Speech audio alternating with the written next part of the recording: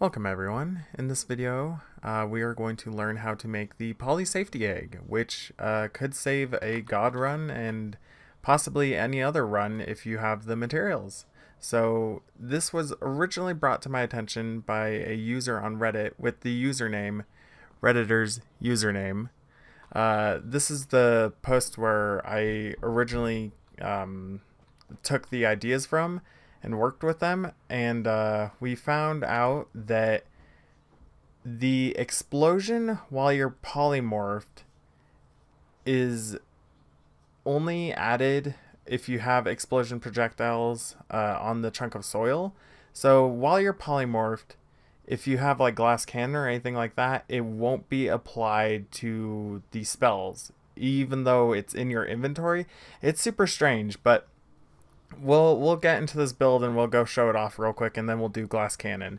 So the whole concept is you summon a hollow egg, and the hollow egg will hold all this goodies, and that'll keep you safe from polymorphine. So how this reads is hollow egg, double spell. So the double spell is going to cast this chunk of soil with all these explosive projectiles.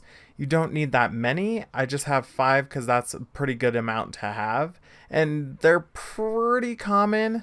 LePunk was able to get, I think, 17. So I have like 7 or so in my run. 5 is a pretty reasonable amount. Like I said, you can do it with probably, I would say 1 is the minimum. You want this to encase you in soil, and then it'll cast this increased duration, delayed spell cast. So how this reads is it's going to cast this way after when you're going to start drowning as a sheep, and it's going to cast this Matter Eater with homing. So this is going to be applied to all 3 of these slime mists because this casts 3 spells, and then they're gonna fly around you while you're a sheep and eat everything around you. So let's go test it out and show off how it works. Alright, so we just fall in the polymorphine, and then these 2 eggs will activate, and they should keep us safe from dying. They don't, because apparently when you load a save... Oh, well, that is good information. So I had originally loaded the save up after having the hollow eggs. I guess the hollow eggs do not keep their information, and they should be duds. It looks like they are. So we'll just actually go make 2 more, because yeah, I had refreshed the Matter Eater and we'd used 2 of them. So that's really good information to know about the safety egg, is you need to make 2 new ones if you crash or if you load up a save. So let's do that right now. We'll make 1, 2, grab them. And then now we'll go test it, and it should work properly with our nice smoky wand. And boop. And then it's gonna create Matter Eater, and then there you go. We have a nice little eggshell to protect us from anything. And yeah, it's something else. And you might ask, why are you carrying 2 eggs? If you have just 1, it sometimes leaves some polymorphine in the layers, and you don't want that. You want to destroy everything around you. So I've noticed with 2, it destroys pretty much everything. You can see that there's some above it, but that doesn't matter because you're most likely going to dig down or find a different way out. But it's something else to keep you alive from polymorphine. And let's go test it with a glass cannon and see how it performs. Alright, we got our 6 glass cannons, and living on the edge. Glass cannon only stacks twice, and you should ask Alias about how glass cannon stacks. And then we'll summon in our 2 safety eggs. So we're doing it in water. You can catch them.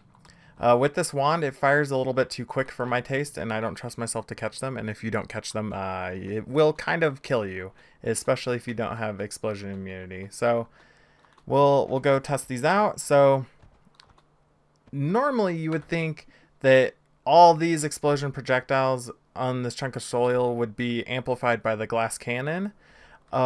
But that is not the case, and we'll show off right now how it works, and it's going to be exactly the same. There we go. So this was with the glass cannon and living on the edge, but it works out the exact same, and that's because the sheep kind of it doesn't have the perks, or else you would be able to like use your 1-ups and stuff like that. But the sheep doesn't get the perk, so this is kind of summoned by the sheep, and it's kind of weird, but regardless, it works with glass cannon and living on the edge. So if anyone wants to go that build for their god run, then obviously it's something that you can do. And then for stuff like this is kind of just proof of concept. There's a lot of stuff you can do and change out and swap around. I think Matter Eater is the safest bet, but since the sheep kind of summons that projectile, it's weird that homing works on the mist, even though the sheep summons the projectile. I have no clue.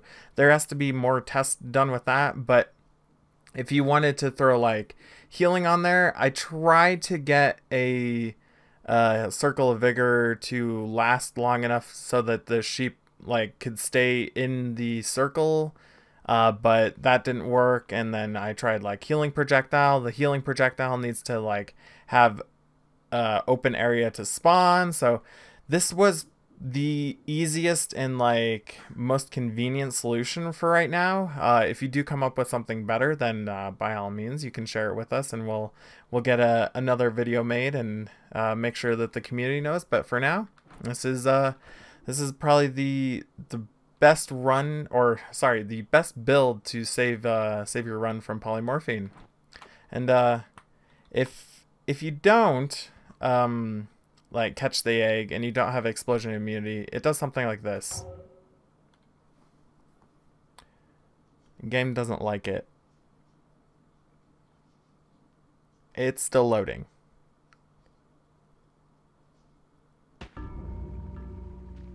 So yeah, definitely spawn the eggs in water. That's probably the safest option, unless you want to just encase the world in dirt. Hopefully everyone has a wonderful evening, noon, and night. Goodbye.